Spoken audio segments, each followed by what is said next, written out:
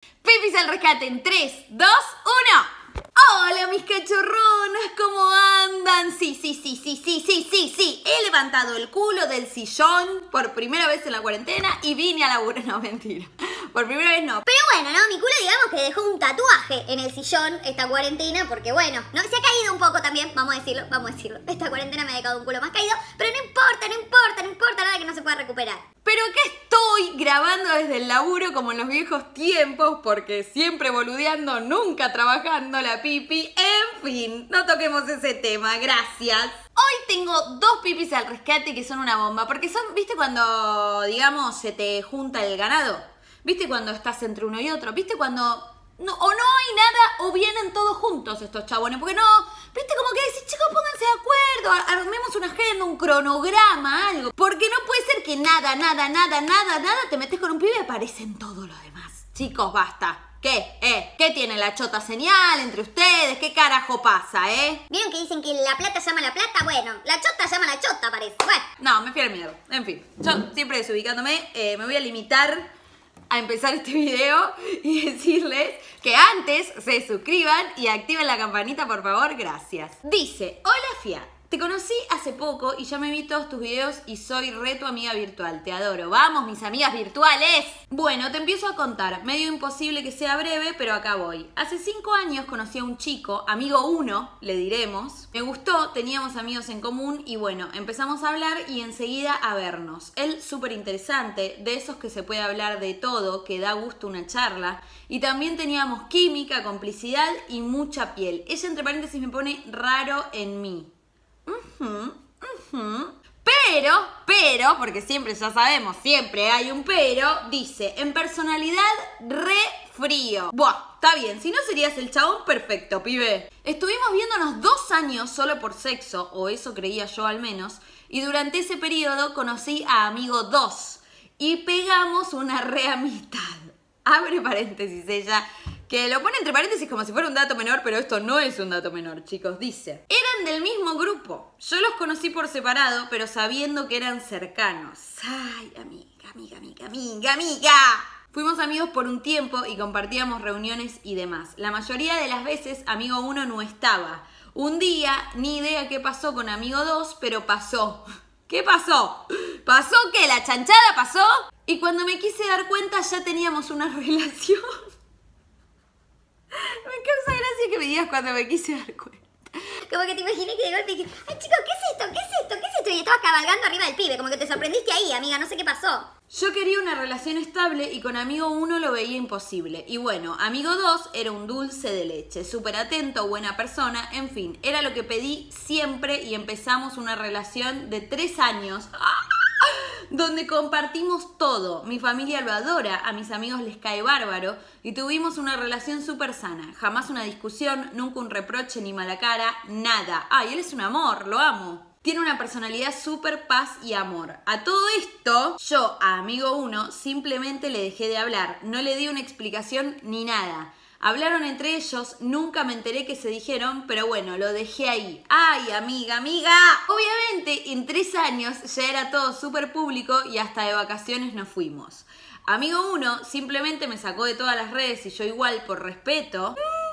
Esa fue mi vida, súper tranquila y armada, hasta que llegó la famosa cuarentini. Y con amigo 2 empezamos la cuarentini separados.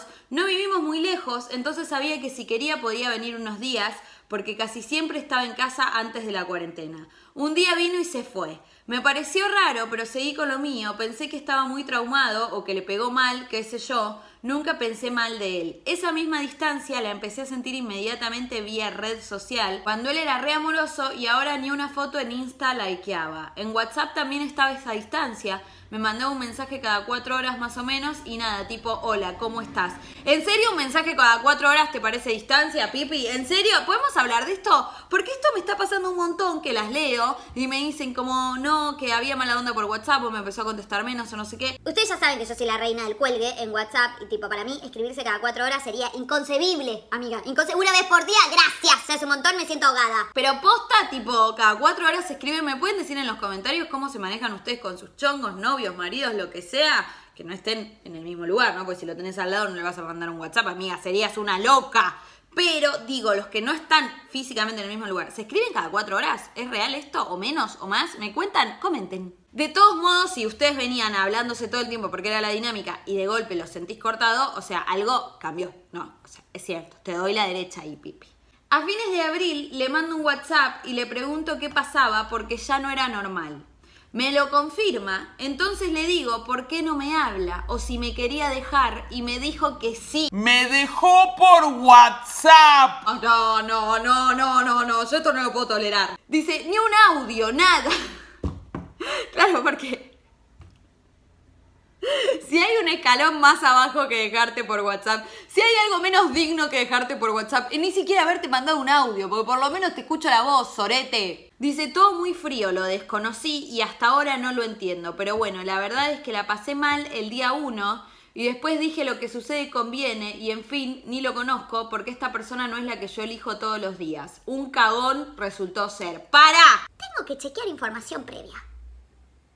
3 años estuviste con él, amiga. 3 años. O sea, era tu novio. O sea, se fueron de vacaciones juntos. Tu familia lo conocía, todos sabían. La verdad me sorprende de forma admirable que la pasaste mal el día 1. Y después dije, lo que sucede conviene. Ah, listo, chao. ¿Quién pudiera, amiga? ¿Quién pudiera ese duelo? Loca, pasar la receta. No, es que me re sorprende porque digo, a mí, tipo, me llega a pasar esta situación y mínimo un mes desconsolada en la cama llorando. O sea, discúlpame, ¿no? Yo, dramática siempre, te hago un mundo, lo charlo con mis amigas, lo charlo con mi psicóloga, todo. No me cuesta superar ese trauma. Y vos, un día, lo que sucede conviene. Te amo, alta envidia, guacha. Bueno, sigo. En mayo, hablando con unas amigas de News, les digo, ay, yo a la única persona que le envié fotos así fue a amigo 1. Y mi amiga me responde con su número. Qué guacha la otra, estar ahí provocándote. Alta guacha tu amiga, que te respondió, te compartió el contacto. De una, no dijo nada. A lo que le contesto, lo llamaría. Y ella ahí dándome su apoyo. Ay, chicas. Dejé la conversación y dije, no lo voy a llamar, re desubicada. Pero una madrugada lo vi en línea y lo llamé por privado. Re jugada ella. Porque no sabía si yo me iba a animar a hablarle y no sabía cómo iba a reaccionar ni él ni yo, ni qué le iba a decir. Pero bueno, me armé de coraje, le hablé y la conversación fluyó como siempre. Seguíamos teniendo esa química con sinceridad intacta. El tema es que me dijo para vernos y yo, entre paréntesis y mayúscula, ella me pone soreta, lo quiero ver. No siento culpa ni nada y eso me hace sentir re mala persona. Pará, si te sentís re mala persona es porque sentís culpa. O sea, si no, no te estarías haciendo este planteo, amiga. Ahí es donde necesito tu consejo y el de las pipis. Juro que nada lo hice con maldad ni de dolida. Sé que si lo vería de afuera lo vería re mal, pero bueno, no me juzguen. Desde ya, 1000 besitos y gracias. Bueno, qué lindo todo, ¿no?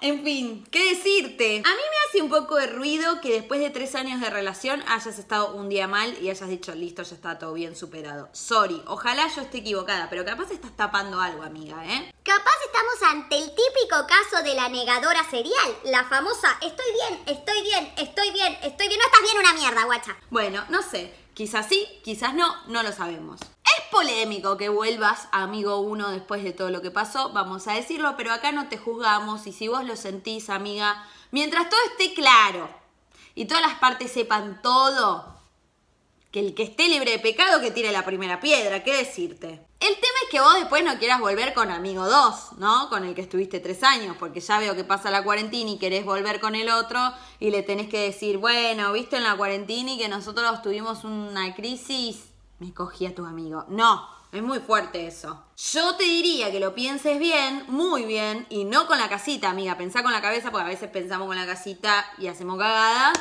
Y veas qué onda, igual opinen las pipis, porque yo no soy buena en esto de los amigos, andar compartiendo ahí gente. Yo, viste, vieja escuela, nací en los 90, eso a mí me suena raro. Pero bueno, opinen qué tiene que hacer esta pipi, que bueno, está como ahí por verse con el amigo del ex, con el que había iniciado primero. Bueno, no, un lío, ya entendieron. Bueno, voy a leerles el caso número 2 que dice así. Hola Fia, te sigo desde hace mucho, tus videos y tus historias me levantan mucho el ánimo, sos una genial. Paso a contarte, soy de Córdoba y tengo 19 años. ¡Ay! 19 dulces primaveras. El 14 de julio de 2019 empecé a hablar con un chico que era amigo de un amigo. Él me respondió historias, repiola, empezamos a hablar y me pidió mi WhatsApp.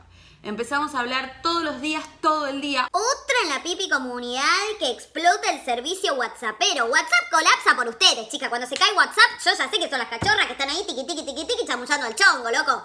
Un poco de espacio. Yo, de verdad, en serio, necesito que me pongan en los comentarios de este video cómo hablan tanto por WhatsApp. O sea, ¿yo soy la única que está haciendo las cosas mal? Bueno, nada, hablaban todo el día. Sentí una conexión muy linda con él. Es una persona muy buena, es tierno, me demuestra todo, pero bueno, yo, mayúscula, complicada siempre, somos todas, somos ella, yo, todas ustedes, no se hagan las locas, somos todas. Las cosas fueron avanzando, nos juntamos por primera vez, chapamos y nos empezamos a juntar más seguido. Cuando yo vi que todo esto se ponía más serio, le aclaré que no quería una relación de novios todavía. Porque hacía un tiempo había cortado con mi ex y no tenía ganas de entrar en otra relación. A pesar de que no éramos novios, actuábamos como eso. Nos respetábamos, o sea, no estábamos con otras personas, nos juntábamos, etc. Rari. Cuestión que hace unos meses, en febrero, me empecé a sentir muy confundida. Lo hablé con él, le dije lo que sentía y que quería poner un freno para ver si se me aclaraba la cabeza. Él accedió, todo bien. Él re comprensivo, gorda. Yo fui a una fiesta que hizo una amiga en su casa, un amigo mío fue con 2 amigos de su facultad y uno de esos amigos me reatrajo. Lindo, piola, pero obvio no pasó nada porque no daba. Cuando me voy de la fiesta, mi amigo me cuenta que su amigo, al que yo había visto, lindo, le dijo que yo le parecía re linda. Y eso me confundió peor. Hace unas semanas le respondí una historia a este chico y hablamos. Todo bien, tranqui, es muy piola, pero no lo conozco tanto como para saber si realmente vale la pena. A todo esto, con el chico oficial, digamos, al que le pedí que bajáramos un cambio, peleábamos todos los días y estaba todo peor. Pero no era que era un amor y ahora pelean todos los días. ¿Qué pasó? Ayer hablamos de esto y decidimos cortar todo hasta que yo resuelva mi confusión. Te juro que estoy muy perdida y mal. Quiero abrirme a conocer al otro chico, pero a la vez no quiero perder al primero porque es una persona hermosa.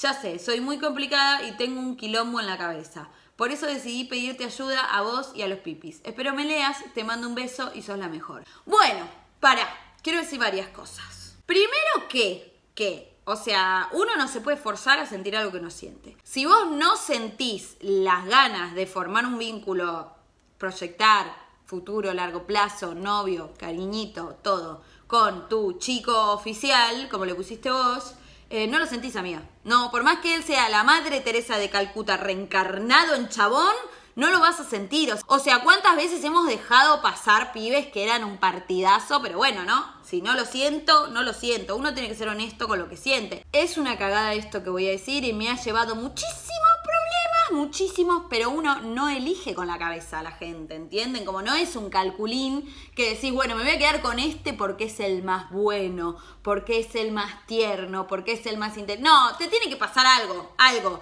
Ahora, el tema es qué es lo que te pasa con chico oficial, porque, o sea, decís que tenés una conexión muy linda con él, pero que a la vez no querés formalizar y él te reacepta que no quieras formalizar. O sea, podrías tirarte a vivir esa experiencia. No entiendo cuál es el problema, porque si chico oficial te acepta que no querés formalizar todavía y que nada, necesitas más tiempo, lo que sea, está todo bien. ¿Cómo cuál sería el problema? El problema es que vos te querés coger a otro. Ese es el problema. Bueno, podrías decirle al chico oficial que dentro de este ir más lento vas a estar con otras personas. Hay que ver cómo se lo toma él, pero bueno, hay que ser honesta, amiga, y ver lo que pasa, ¿no? Y el otro es un chabón que ni conoces, o sea, nada, puede ser él como puede ser otro, cualquiera. Es como uno que cayó para ponerte en jaque en esta situación, pero no sé si te gusta, realmente lo viste una sola vez, o sea, no lo conoces. Parece que el otro aparece un poco como para que vos te replantees con tu chico oficial qué tipo de relación querés. Y siempre para mí lo mejor, viste, es hablarlo. Qué sé yo, le decís, mira, yo la verdad tengo ganas de conocer otros pitos. Vos no sé cómo andás, ¿todo bien? No, mentira, decís lo mejor, pobrecito. No sé qué opinan las pipis, pero para mí siempre lo mejor es blanquear, ¿viste? Si vos querés estar con otras personas, anda de frente. Si no querés estar con otras personas, no estés. No lo hagas porque hay que hacerlo, ¿ok? Y si querés tener una relación con él porque realmente lo sentís, dale para adelante. Y si no lo sentís, no lo fuerces. Como hay que ser más sincero con uno mismo, que no es tan fácil, ¿eh? Pero en fin, opinan las pipis, quiero que digan qué opinan de todo esto, porque es una relación media rara. Como que para mí ella no termina de saber qué siente por chongo oficial, chico oficial, chongo oficial, bueno, no sé. Como que para mí el tema es que aclares eso. ¿Qué querés vos con chico oficial, no? Y a partir de ahí resolverás cómo te relacionás con el resto de los hombres, ¿no? Que te van apareciendo por la vida. En fin, opinen, pipis, háganse cargo de esto, cachorras, porque yo no estoy emocionalmente estable. Esto ha sido todo y nos vemos la próxima. ¡Adiós!